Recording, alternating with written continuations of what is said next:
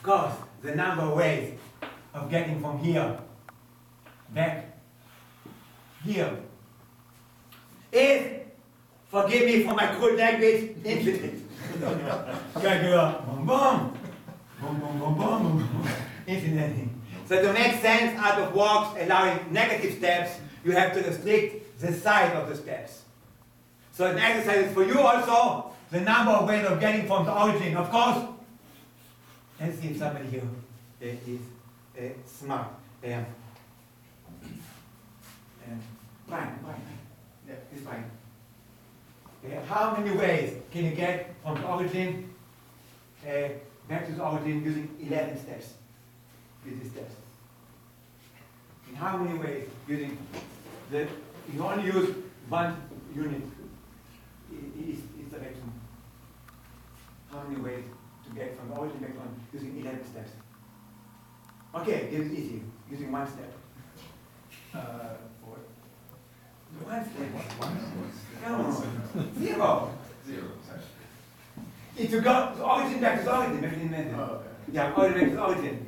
So of course it has to be even. So the number of ways, let's call it, of course, is 0. So that's really easy. But an even is also easy. It's an easy exercise for you to do.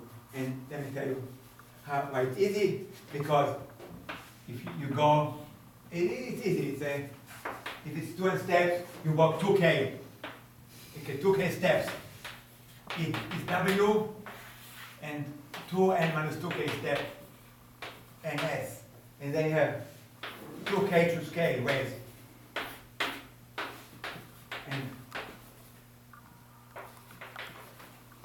And then there are 7 ways to merge them. How to merge them and to scale. And then you go to Maple, you apply the Zeilberger algorithm, and you get a nice answer. Easy, easy, easy. Not easy, easy, but easy.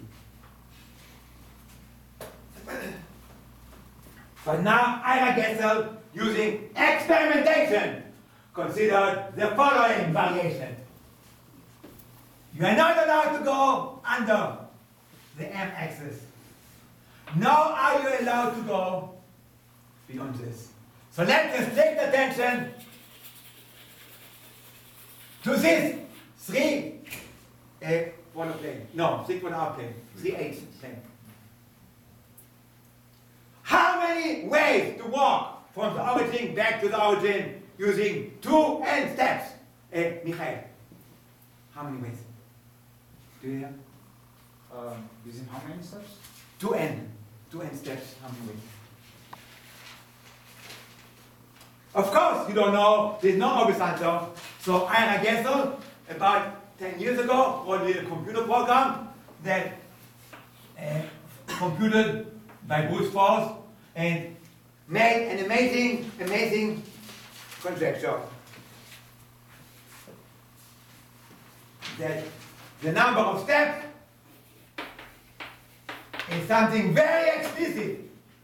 16 to the power n, 5, 6, times 11, 6, times 5, 6, plus n minus 1. Okay.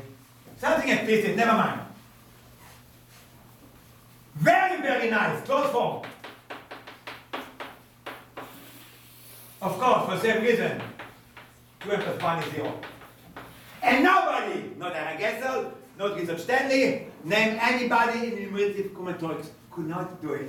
And they tried very, very hard. They tried the old clever ways. They were too clever.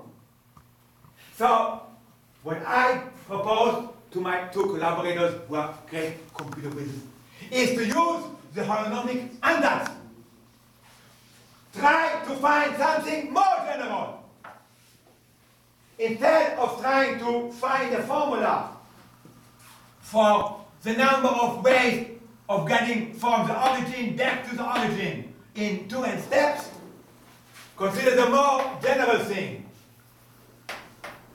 The fn r, fn xy. number of walks using the 4 fundamental steps, staying in this region from the origin to the point x, y.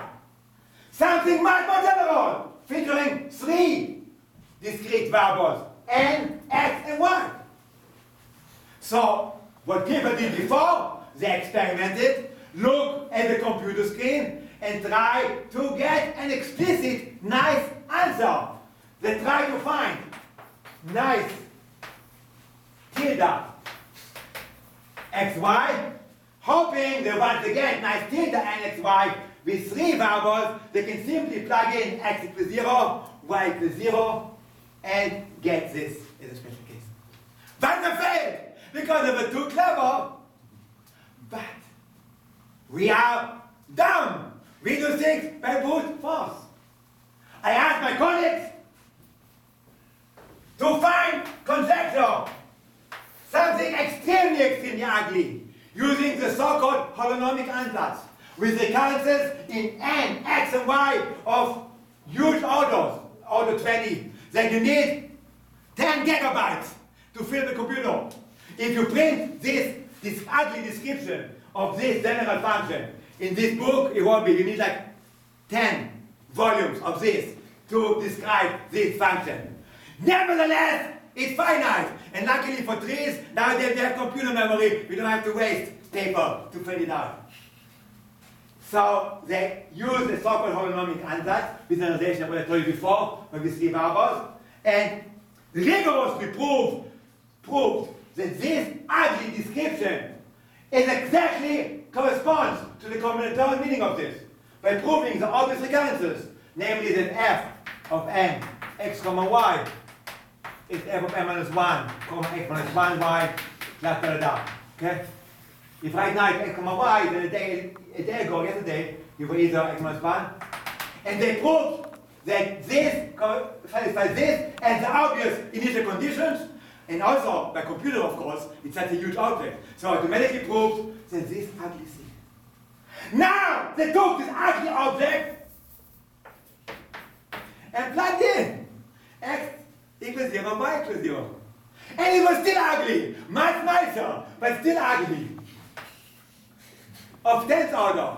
But then there's another, with few seconds, you can prove if something is ugly, to make it, you go to the beauty salon. You can make it ugly, if it exists, a nice version, you can make it. So then they had Operation Beautify, and it comes forward. And lo and behold, it became exactly Arages's conjecture. But there it is. So that was a big triumph to the holonomic ansatz. And something that is interesting, because it was not clear at all that it was a priori guaranteed to work. It was a gamble. And if you give me another problem in 3 dimensions or more complicated works, there's no guarantee at all that it will work. Of course, one of you or somebody can come tomorrow and find a decisive algorithm that decides for each such problem that you can do it. Then it will be very interesting for 5 minutes, and then this whole class of problems will become utterly boring, including this one by hindsight, if this will happen in the future. But hopefully it will not happen in some time to come. So there was the thing I was trying to mention. The other, even more exciting problem, a conjecture that was open for millions of years.